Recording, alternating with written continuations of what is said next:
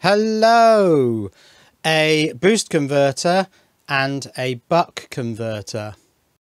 You can find these things on AliExpress and they're fairly recognizable because they've got this rather old school 16:2 LCD display, which I assume they're using because they're sort of plentiful and cheap. But to give these their official names, now I've got to try and do this without blowing stuff up.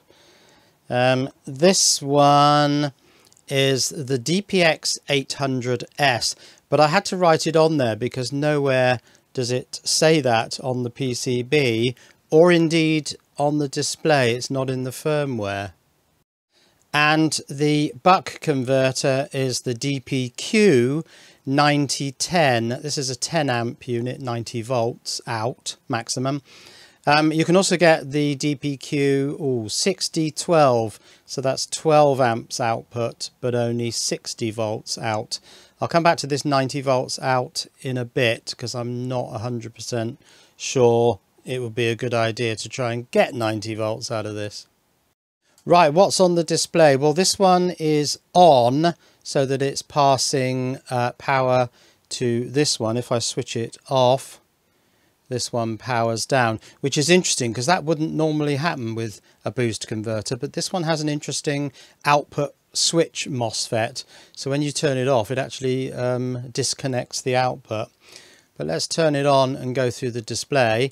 This is in constant voltage mode. It's not current limiting. Voltage is on the left and current is on the right. The input voltage is on the bottom left, and here we have watts. Now when you switch this off, everything moves to a new position. I don't quite know why, and it's really quite bizarre. Voltage then becomes at the top. I suppose it's at the top there. Current is at the bottom. The input voltage is over here, but it doesn't actually say in next to it, whereas when it's switched off it does. And there's an off symbol, which is useful. So let's switch this one on. That's set to 13 volts. There's 13 volts coming out.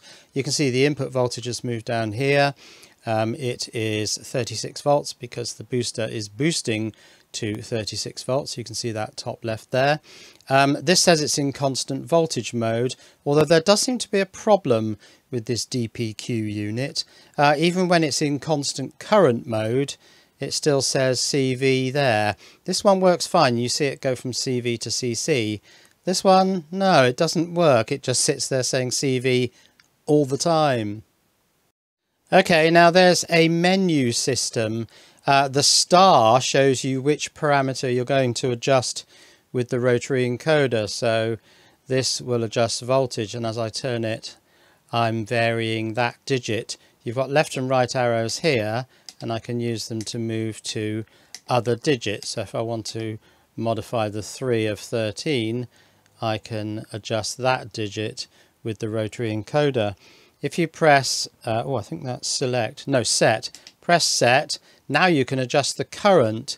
If you press it again, it sort of vanishes. But then if you turn this, there's another menu. You can set the low voltage protect. That's a voltage under which this will shut off the output.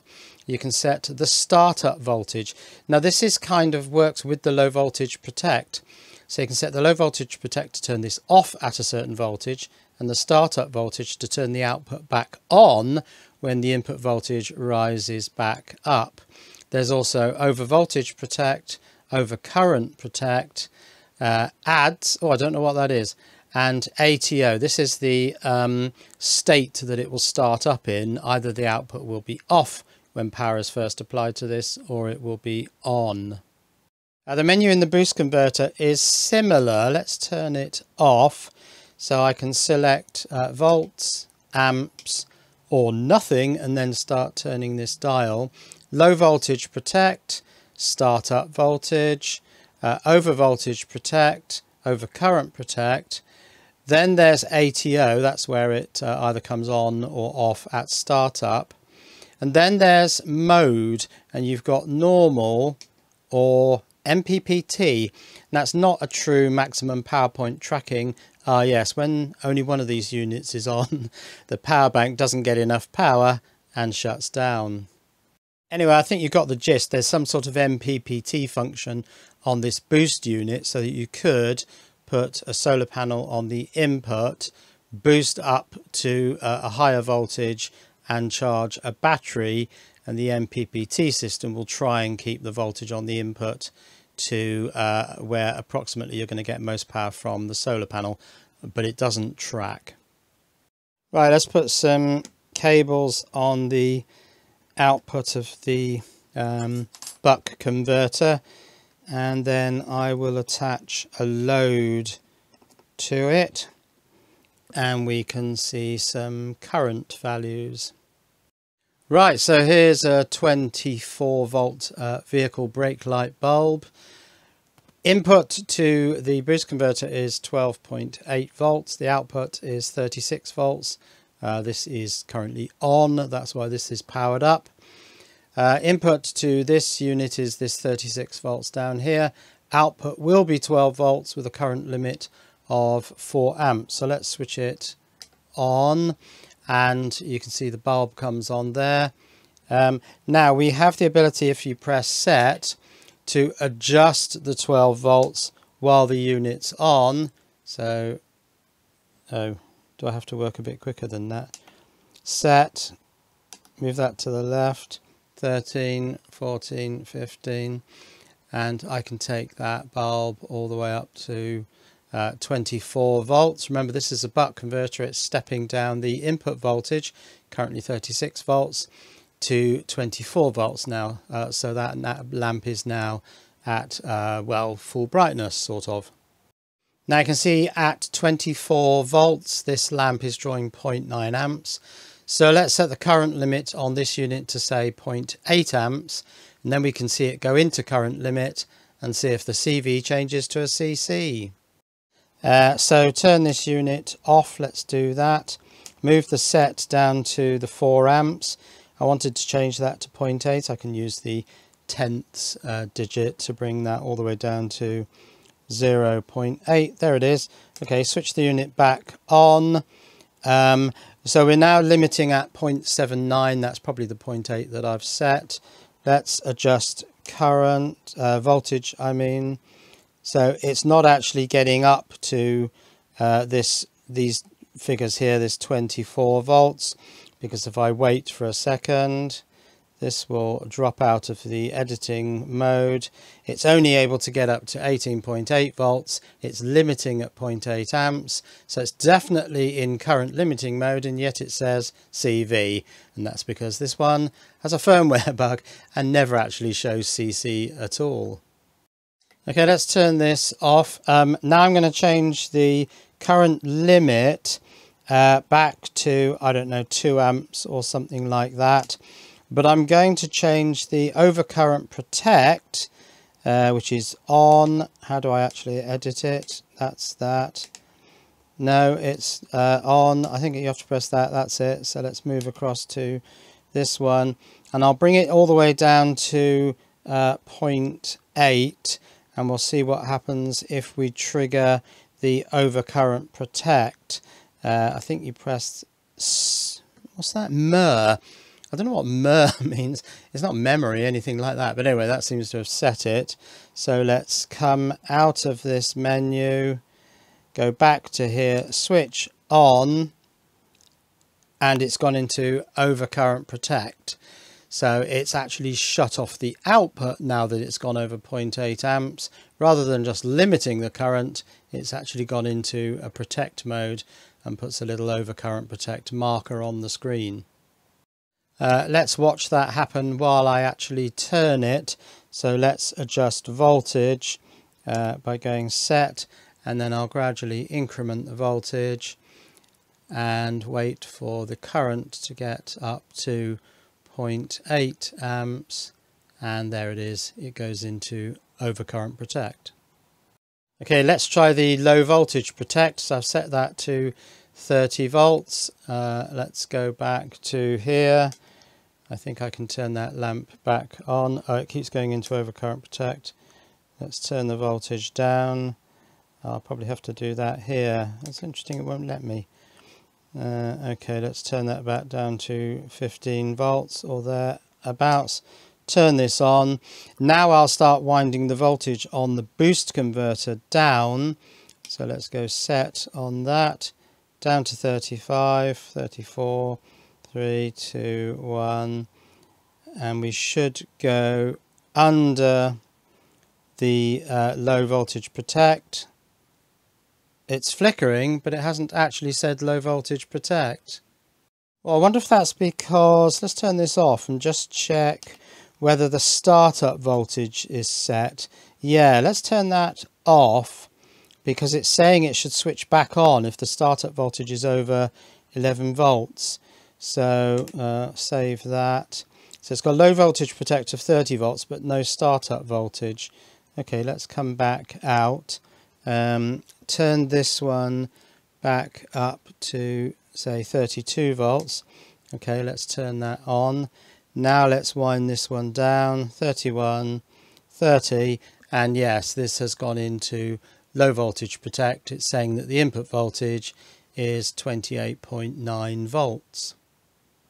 Right, let's see these two little fans come on. Got a feeling the fan on one of them is 5 volts and the fan on the other is 12 volts. Now you'd think that the fan on the boost converter would be 5 volts, but I think that's the 12 volt one. I'll check this in a minute.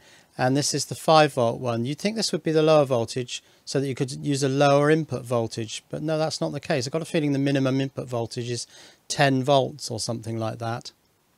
Anyway, let's turn on this car headlamp bulb with 12 volts. So that comes on. And now you can see the fan is running there. And the fan is also running there. These automatically come on, I think, at a predetermined current of 2 amps. But that's not 2 amps, is it? I think there's also a watts figure. Interesting, note the difference in watts. 46 watts here and 39 here. So there are losses in the system. We can effectively work out an efficiency from that. Right, let's turn this lamp on at 12 volts. I've got a current limit on the boost converter now of 2 amps.